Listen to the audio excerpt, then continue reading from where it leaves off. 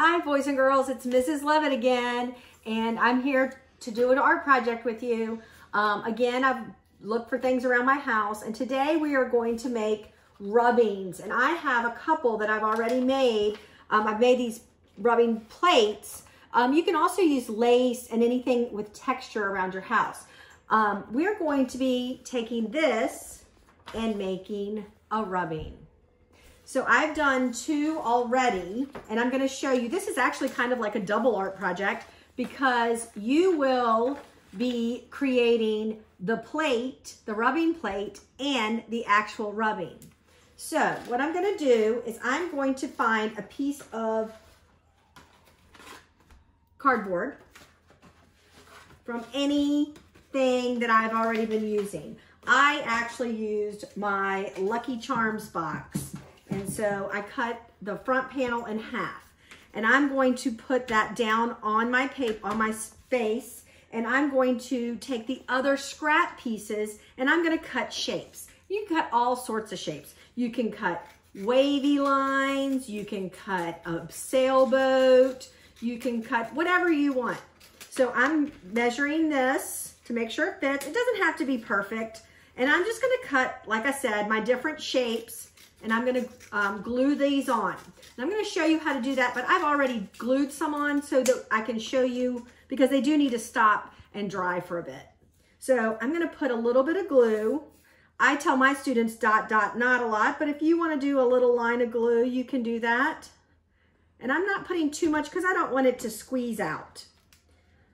And then I'm going to put some more glue on this side. And I'm going to put that down.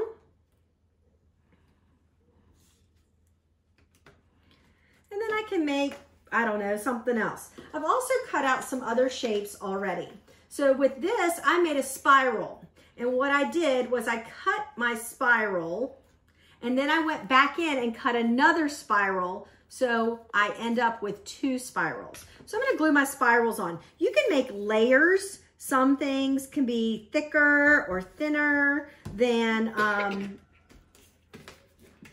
another area of your paper or your, your cardboard.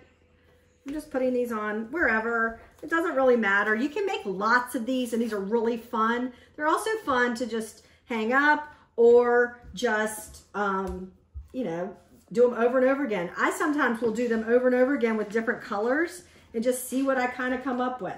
So I think that's probably enough. This is my last piece I'm going to glue on, and I'll show you what I've made.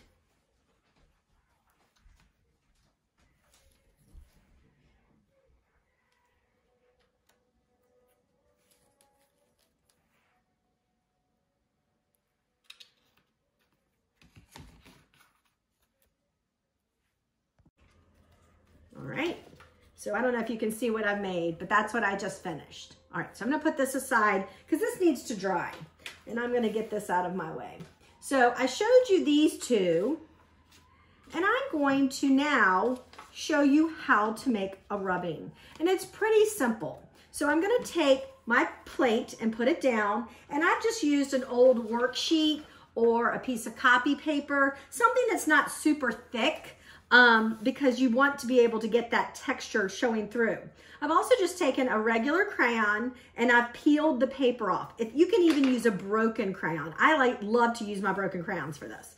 And then I'm going to take and use the side, and I'm going to just press as hard as I can, and I'm taking these two fingers and I'm holding my paper down because I don't want it moving all over. And I'm just going to press and try to cover up my whole page with that orange color.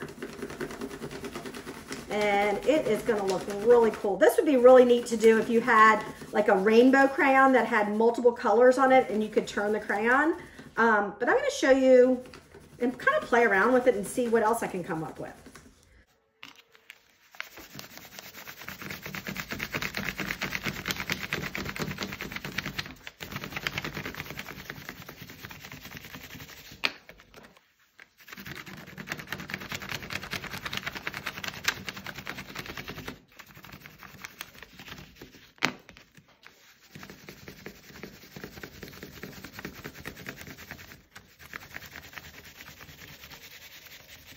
I just made this rubbing.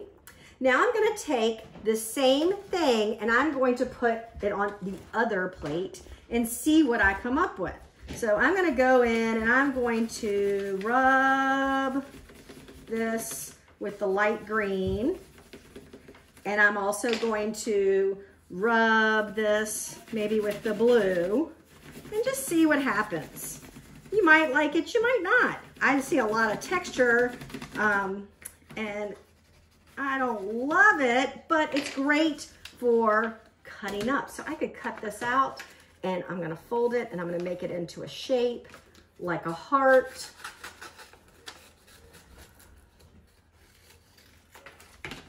And there I go. So I've done my rubbings and my cutouts and my texture plates, all with scraps I found around the house. I hope you have fun doing this, boys and girls. See you soon.